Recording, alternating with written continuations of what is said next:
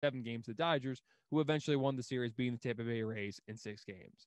The Braves have won the NL East 3 straight seasons.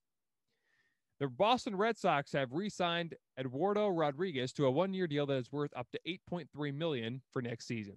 Rodriguez opted out of the season last year after testing positive for COVID-19 and having a heart condition because of the virus.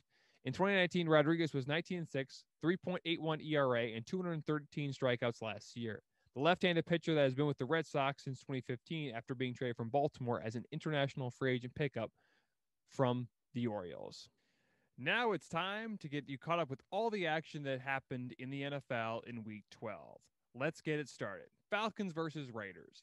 The struggling Atlanta Falcons hosted the high-flying Raiders. The Las Vegas Raiders had just taken their Chiefs, Super Bowl champs, down to the wire on Sunday Night Football. But the Raiders would forget to bring their A game as they'd be blown out by the Falcons, who have now won their last 3 of their last 4 games. Las Vegas would score a field goal, but they would trail 16-3 at the end of the half. To add insult to injury, Las Vegas quarterback Derek Carr would throw an interception that resulted in a pick 6 for Atlanta. Matt Ryan would throw another touchdown pass, this time to Brandon Powell, to make it a 36 lead for the Falcons. The last touchdown of the game was an 8-yard rush by running back Ito Smith. The Falcons ended up winning 40-6. And all of a sudden, the Falcons, who looked like they were tanking, are now 4-7. Matt Ryan would throw for 185 yards, 2 touchdowns, and 1 interception. Ito Smith would rush for 65 yards and 12 carries and add 1 touchdown. Calvin Ridley had 50 yards receiving and had a score. Derek Carr for the Raiders would struggle as he would throw for 215 yards and 1 interception. Josh Jacobs had 27 yards through the air, and Hunter Renfrow had 73 yards receiving. A showdown in the AFC South happened on Sunday as the Titans traveled to Indy to take on the Colts. The game started out as both would exchange scoring touchdowns. Tennessee jumped out to a 21-14 lead in the first half. The Titans would score again as they had a commanding 35-14 lead at the break. Tennessee's defense came out to play and forced turnover after turnover and multiple punts. The Colts would finally score in the second half thanks to a 5-yard touchdown pass from Phillip Rivers to T.Y. Hilton. It was actually T.Y. Hilton's first touchdown of the game. However, just as Indy was gaining momentum, A.J. Brown would score on a 42-yard kickoff return to increase Tennessee's lead. The Colts would turn the ball over on downs, and the Titans would finish the game. They now have the lead in the AFC South at 8-3. Ryan Tannehill threw 221 yards, 2 touchdowns. Derrick Henry cannot be stopped. He rushed for 178 yards and 3 scores. A.J. Brown, a nice receiver, had 4 receptions for 98 yards and scored once. Phillip Rivers, though, had 295 yards and 2 touchdowns, 1 interceptions. Hines rushed for 29 yards, and T.Y. Hilton came back and had 81 yards receiving and 1 touchdown. The Arizona Cardinals were coming off a tough loss versus the Seahawks. The Pats were coming off a bad loss to the Texans as well. Arizona traveled to Foxborough to take on the Patriots. The Cardinals started off hot with a 10-0 lead, but here come the Pats. James White would score a 7-yard rushing touchdown to trim the lead 10-7.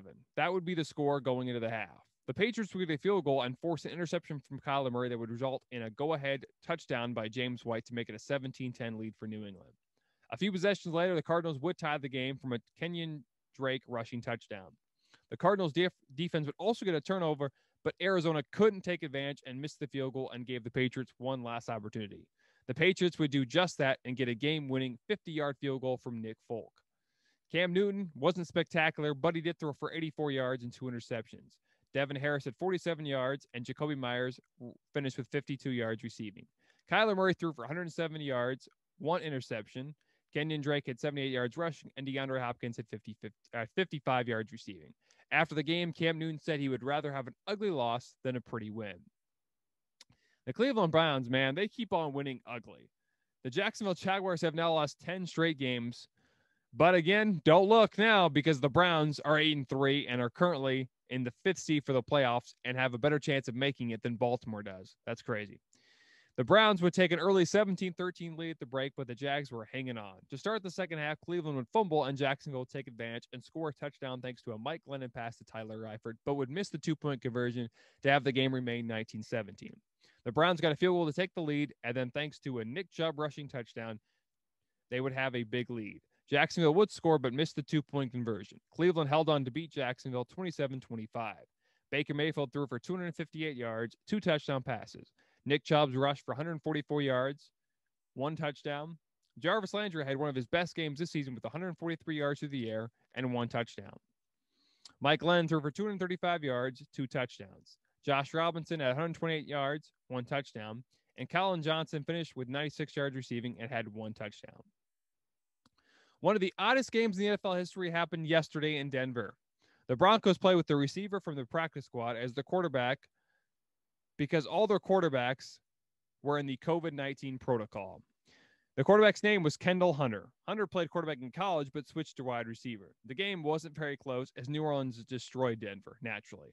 The Saints led the Broncos 17-0 at half. They didn't let up because Latavius Murray would dominate as he would have another rushing touchdown in the second half to increase their lead to 24-3. The Saints would get one more touchdown to defeat the Broncos 31-3. Latavius Murray rushed for 124 yards, 2 touchdowns. Michael Thomas had 50 yards receiving. Taysom Hill didn't play great, but he did get his second win of his season, and he did have 2 rushing touchdowns in the game. Kendall Hunter was 1 of 9 for 13 yards and 2 interceptions. Royce Freeman had 50 yards on the ground, and Noah Fant had the only reception of the game for the Broncos with a 13-yard screen pass. The Buffalo Bills hosted Justin Herbert and the LA Chargers. The Bills started off hot and scored a touchdown. The Chargers would fire right back and scored their own touchdown to tie the game. Buffalo, however, would take the 14-6 lead and increase it to 17-6 at the break. Buffalo would score on their first possession of the second half, but the Chargers came roaring back. But Josh Allen would throw an interception. However, on the next play, Justin Herbert would return the favor and throw an interception as well. The Bills would get a field goal and hold on to beat the Chargers 27-17. Josh Allen would throw over 157 yards, 1 touchdown, 1 interception. Devin Singletary had 11 carries and 82 yards, and Gabriel Davis had 79 yards receiving and scored 1 touchdown. Justin Herbert threw for 316 yards, 1 touchdown, 1 interception. Austin Eckler had 44 yards on the ground and led the team in receiving and 85 yards through the air. The team without a home took on the rival Rams. The San Francisco 49ers traveled crosstown to play the LA Rams. The first half was pretty slow as the 49ers would control the pace and take a 7-3 lead at the break. In the second half, the Rams didn't help themselves. Jared Goff would throw a pick six that would make it a 14-3 lead for the 49ers. But thanks to Aaron Donald, that would quickly change. He would have a huge strip that ended up being a touchdown for Troy Hill. The 49ers lead was trimmed from down 17-13. On the next drive, LA scored thanks for the 1-yard rush by rookie running back Cam Akers. The 49ers would get a field goal and force a Rams punt. San Francisco drove down the field and got a game-winning Robbie Gould field goal as time expired. The final score, the 49ers hold on to beat the Rams 23-20. Nick Mullins threw for 252 yards, 1 interception. Raheem Mostert rushed for 43 yards, 1 touchdown, and Deebo Samuel had 133 yards receiving. Jared Goff threw 198 yards, 2 interceptions. Cam Akers had 84 yards receiving, 1 touchdown. Robert Woods finished the game with 80 yards on 7 receptions. Many Rams fans are contemplating, is Jared Goff the right guy for this team? And can they win a Super Bowl with the former number 1 overall pick out of California?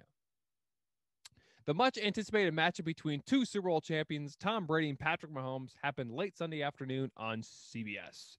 The Chiefs started off hot with a 17-0 lead thanks to Patrick Mahomes throwing for over 200 yards in the first half.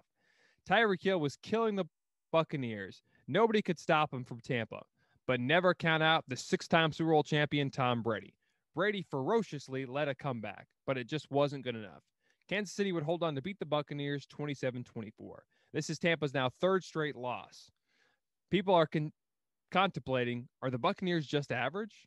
Patrick Mahomes, the leading candidate for MVP this season, threw for 462 yards, 3 touchdowns. Clyde Edwards-Helaire had 11 rushes for 37 yards. Tyreek Hill had 13 receptions for 269 yards and 3 touchdowns. I would say Tyreek Hill had a pretty good game. Brady threw for 345 yards, 3 touchdowns, but did throw 2 INTs. Ronald Jones had 66 yards receiving, and Gronk had one of his best games as Buccaneer with 106 yards through the air. The oldest rivalry in the National Football League took place on Sunday Night Football. The Green Bay Packers one of the best teams in the NFC hosted their bitter rival, the Chicago Bears. Because of the injury to Nick Foles, the Chicago Bears were starting fourth-year quarterback Mitchell Trubisky. However, the Bears quickly fell back early and trailed 27-10 at the break. Trubisky struggled, and even though he had 3 touchdown passes, they were mostly in garbage time. Aaron Rodgers would be pretty much unstoppable as he would throw for not 1, not 2, not 3, but 4 touchdown passes. They would have a 41-10 lead, but Chicago came back to make it a little bit more respectable. Final score, 41-25. Aaron Jones for the Packers rushed for 90 yards and 17 carries. Robert Tonyan, the tight end, had 5 receptions for 57 yards and 1 score. David Montgomery had 103 yards rushing. Allen Robinson finished the game with 74 yards receiving and 2 touchdowns. The Battle of the Birds took place in the city of brotherly love at Financial Field on Monday Night Football. The Eagles desperately needed to win versus the Seahawks in order to continue leading or continue still having a chance in the NFC East, which they technically do because that division is so bad. On the other side, the Seahawks also needed to win because they were in a tough NFC West, and if they won, they would take first place in the division since the Rams lost to the Niners this week. Not much action, however, happened in the first half. The Seahawks would get a touchdown late in the first half, thanks to Russell Wilson pass to David Moore. They would score again to make it a 14-0 lead. The Eagles did score before the half ended, but they would miss the extra point. Seattle led Philly 14-6 at the break. In the second half, the Seahawks only needed 3 field goals to solidify their 8th win of the season. The Eagles did score with 12 seconds left to play on a Hail Mary pass that was tipped to Richard Rodgers. That was Rodgers' second career Hail Mary touchdown pass. The first was when he was in Green Bay back in 2015 when the Packers defeated the Lions on Thursday Night Football. They would get the 2-point conversion, but it wasn't good enough. The onside kick didn't work, and Seattle would hold on to beat the Eagles 23-17. Russell Wilson threw for 230 yards, 1 touchdown. Chris Carson rushed for 41 yards, 1 touchdown, and DK Metcalf continued beasting and feasting with 177 yards receiving on 10 catches. On the other side, Carson Wentz threw for 215 yards, 2 touchdowns, 1 interception. Carson Wentz also led the team in rushing with 42 yards. Dallas Goedert led the team in receiving with 75 yards and 1 score. Most people assume that rookie quarterback Jalen Hurts would play a lot on Monday night for the Eagles, but it didn't happen. He only played in a few snaps, which probably means that the starting job is still Carson Wentz for the foreseeable future.